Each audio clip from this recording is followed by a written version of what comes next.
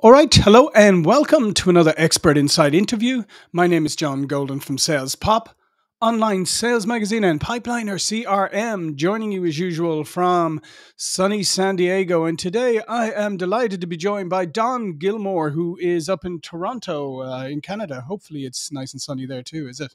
It is nice and sunny. Unusual, but it's nice out there today. Oh, good, good, good. And Don is an author of multiple books and award-winning books too. But what we were going to focus on today is, especially for all of our sales people out there, our awesome in our audience, is this is fascinating. This we're going to talk about his book, Carload Richie: The Life and Times of Harold F. Richie, the world's greatest salesman, and that has uh, just published, right? Exactly. Came out last week. Yeah, fantastic. So let's get straight into it, Don. I always like to ask people, especially when it's a subject like this, is what was the genesis of the book? Where did you discover Mr. Ritchie, and why did you decide that he was relevant for today? Well, the way I came to him, because there's hardly any information on this guy, but his grandson is a Toronto guy who runs an investment firm. And we have a mutual friend, and he mentioned that his grandfather was this fascinating character. So I took a look into what he had. And it turned out he was right. When he died, Time magazine did say he was the world's greatest salesman, and it turns out I think that it was a fair claim. hmm And so just looking at it here, it seems like he was quite a character in himself, quite an independent. You say he came from an island and he remained an island unto himself, largely. Explain that to me a little more. Well, he's a 19th century, born in the 19th century, and he was born on an island about 5 hours north of Toronto, which is difficult to get to now and extremely Mhm. difficult to get to back then. So he was in a town of 100 people, so really in the middle of nowhere. And for him at the time, Toronto was a very kind of it was very British, and had a kind of aristocracy, a sort of corporate aristocracy Mhm. that was difficult to break into, especially if you were from the middle of nowhere. And so Right. he kind of bypassed that whole world and set up his own sales network, and really didn't spend much time in Toronto or any time kind of socializing with those people. Yeah, which is kind of interesting, isn't it? Because that's kind of probably counterintuitive to a lot of people that would have said, "Oh, you need to get in with all these people. You need to be schmoozing and networking all the time." But clearly, he saw them as kind of a barrier or something to go around, and it's something that a lot of salespeople often come across today, not understanding where they should be and where they shouldn't be. Well, and I think also Toronto was a very parochial society back Mhm. then, and the business didn't go much past the borders of the province or the country. And he was one of the first people, certainly in this country, to start thinking about selling, all over the world. So he ended up establishing offices in Australia, New Zealand, I mean Ecuador, all through South America, Central America. And that, I think, is really what set him apart at the time, because there was very few international networks. His, I think, was the first of that was that extensive. Mhm. And what was it about his approach to selling that made him so good and able to like build this whole network and almost empire? Well, it's interesting. In the Time magazine obit, they described him as short and plump with a squeaky voice. So he didn't have, a lot of kind of natural physical attributes. But one of the things he did do was he believed that he should go himself to every one of the territories that he was selling into. So he would travel sometimes 200,000 miles in a year, and this would be in the 30s, late 20s and Mhm. 30s, when it was difficult to travel. Yeah. And he would go to all these places and meet all these people, and look at these markets and see what these people needed. So it sounds to me like, you know, he obviously was very big on understanding clearly, like the markets, understanding the nuances of maybe different markets, different geographies, that do all of that. And it's funny because we're at a stage now in our evolution where people are kind of pulling back from doing those kind of things. I think, you know, a lot of stuff can be done online and virtually. So Right. uh, it's interesting that we're kind of grappling with that now. But clearly, one of his big advantages was the firsthand research he did.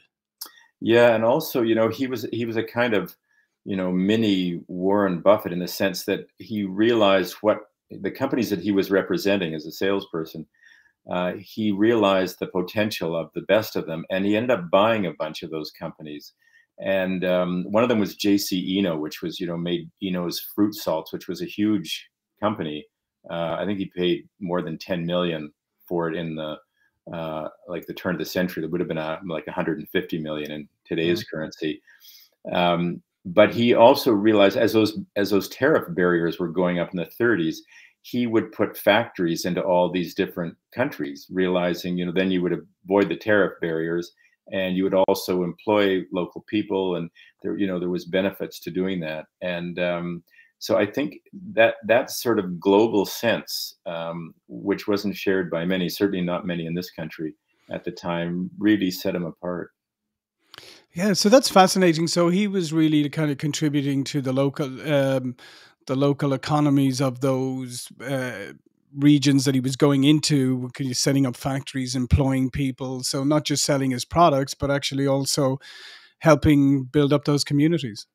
Yeah, exactly. And he did do a lot of he sold a lot of what were at that time called patent medicines. And there was like Beecham had these pills, and Eno's fruit salts, and there was a bunch of products like this.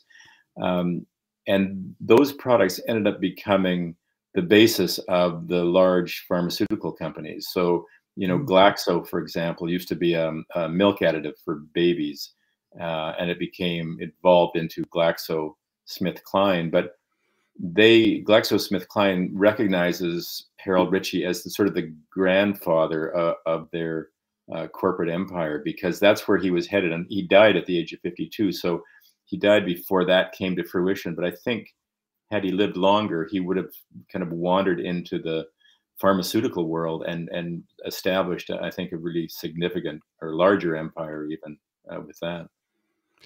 What were some of the challenges he faced initially when he was, you know, getting started? And as you said, he came from this very remote place.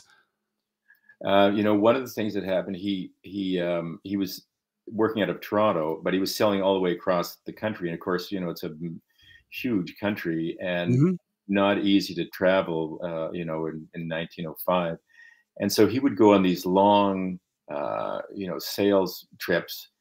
And like his second or third trip, he was gone for a couple of months. He got back, and he didn't get paid. They stiffed him basically. And Wow.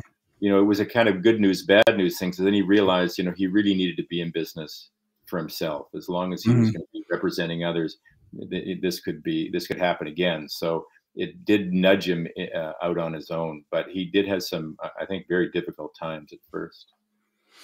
And at first, then you said later on, like he bought companies. At first, though, it sounds like he was an independent. Was he represented certain products from different companies? Was that how he operated? Yeah, and I think he had a mix. He started with, mostly kind of groceries, and because his father had a little general store that sold groceries in up in Manitoulin Island. So he knew that world, and so he always kept those lines as a kind of, it would be a steady income no matter what anything else did in terms of how other products were performing. You're always going to have the grocery sales. So he kept that throughout his life, but then he kind of got more adventurous, and he got into a lot of beauty products in the 20s when that was starting to be a big thing. And he uh, and again, jumping into the pharmaceutical world. early on. Yeah, and it's interesting what you said earlier about the Time describing him as, short and plump with a squeaky voice. And remember now, that's Time's description, not mine. Yeah. It's Time's description. And so obviously, uh, that probably runs contrary to a lot of people's perceptions. I would say wrong perceptions about what a salesperson looks like and sounds like, and all of that. What was special about him that he was able to? I mean, what was his technique, or what was his approach, or what was his personality like that would made him such a good salesperson? Well, I think one of the things was he was genuinely interested in all the places he went to. So he was a great listener and wanted to hear about every town and area and village. But the other thing was, I think he always was thinking long term. So he would never kind of go into a territory and try and dump stuff that no one could sell. Hmm. And because he knew he'd be back the next year and the year after that, so he forged those relationships early on and maintained them. And he essentially hired people in his own image. He was he didn't drink, he didn't smoke. He was a very kind of straight laced guy, and he tended to hire young men that were in that mold. Yeah, that's really interesting, and again something that resonates and continues to this day is obviously in sales. If you are genuinely interested, genuinely curious, good listener, ask good questions, but be a really good listener. But that genuine interest, I think, is the critical piece, and as you say, obviously everywhere he went he really wanted to know about it, so he wasn't passing through so much as he was looking to build long-term relationships. And I think that's something that, that's a mistake that people often make, is not taking the longer view, which clearly he did. Yeah, and I think the only I don't know if it was a mistake he made, but because he was so integral and a kind of a micromanager to his own company, which had become vast by the time he died. Once he died, it really was difficult to sustain the company without him, because those connections and his personal relationships with all those Hmm. people really was the sustaining factor. So after a few years, his widow ended up selling the company. So it sort of kind of quietly dissipated over the next decade, and got bought up by these larger Right. concerns. Yeah, no, that's really interesting as well. That fact that it a lot of it depended on him. So that's always also a good lesson for people is, you need to have the relationship needs to be able to sustain beyond one person. And tell me, how was he perceived at the time? Like how did the business world perceive him at the time? Well, that's the thing, because he traveled so much. He was rarely in Toronto, even though he had a big family and he was Mhm. a kind of dedicated family man. So there's little record of him anywhere. He was a kind of the ghost. Once he bought the JC Eno company in London, you see a lot more coverage in the British papers about him. And there's more about him in New York than there was in Toronto.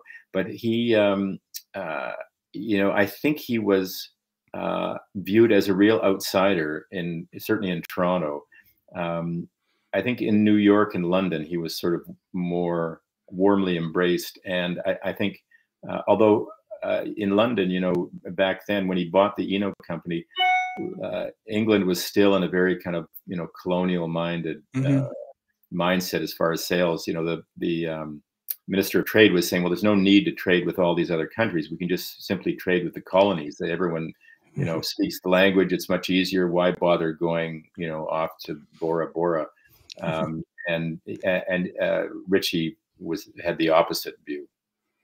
Yeah, well, we know intercolonial intracolonial commerce was definitely loaded in favor of one of those parties, so Yeah. probably less fair trade. So where does the carload Richie come from? Apparently, when his first sales trip, and he would have been, 20 years old or so, he went out west and I guess they ended up selling carloads. He ended up selling carloads of dry goods and groceries, and someone gave him that nickname, and it stuck. Oh, that's fascinating. What is his legacy, or what has his legacy been, or is this something that you're hoping, like with your book, you can at least kind of rejuvenate some interest in him? What is his legacy, do you think? Well, I think the legacy was, here you could grow up in the middle of nowhere, and yet you could, embrace the world in the way that he did, which was, so difficult back then. And I think just that sense of, understanding how big the world is, and how you can kind of inhabit it, regardless of where you come from. I think that was the big legacy, because it's still, I mean, it's much different now, but you still do have a kind of cabal of sorts of certain kind of corporate types here in Toronto. Yeah, no, I would say that's true. I'd say that's probably true in most places. And so the outsiders are always good for mixing things up a little. And what do you think are some of the, apart from the fact he was very curious, he listened a lot. What are some of the other things that you think people could take away from him and apply to today?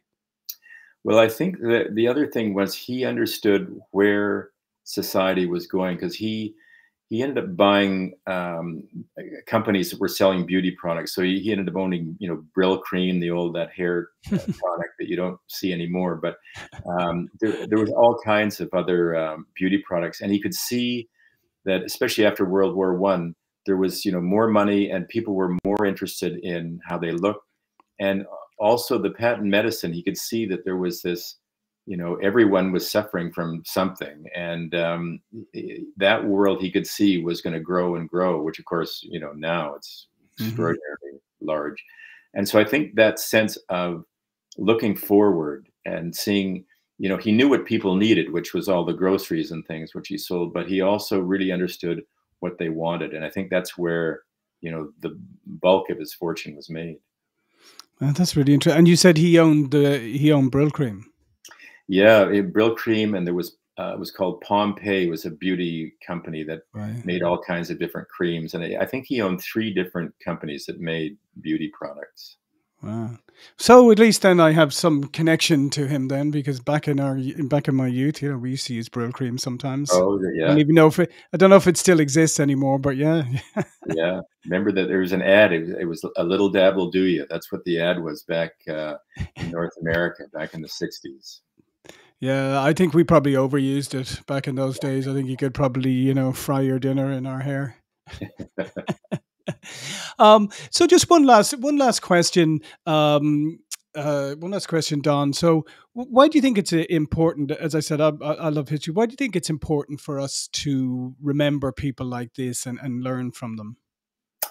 Well, I think we have people like this, who, especially someone like this, who was an obscure figure, because he, Hmm. he he liked to stay out of the papers. He didn't like his name in the papers, and he didn't live in the actual city of Toronto. He lived sort of just outside it, and had a huge country home that he stayed at most of the time. So he was sort of on the periphery of everything. But I think, you know, right now, I think that the way he viewed the world, I think is something we can look at now as being of value, because, we're in that mode again where there's, tariff barriers are going up, and depending on how the midterm elections go in the States, and how the election goes in 2 years, there could be even more barriers going up in the States, and more kind of nationalism and parochialism. And I think, he was a force against those things, and I think, something to look at now. No, absolutely. Well, this has been fascinating, Don. I mean, I highly recommend people to check out the book Carload Richie, world's greatest Harold F. Ritchie, world's greatest salesman. Um, so all of Don's information and a link to the book will be below this video. But before we go, Don, please do tell people a little bit more about you and what you do. Well, I'm a journalist and novelist living in Toronto, and and also write children's books as well. So kind of a magazine writing, book writing, and every once in a while a children's book as a kind of antidote to all the rest.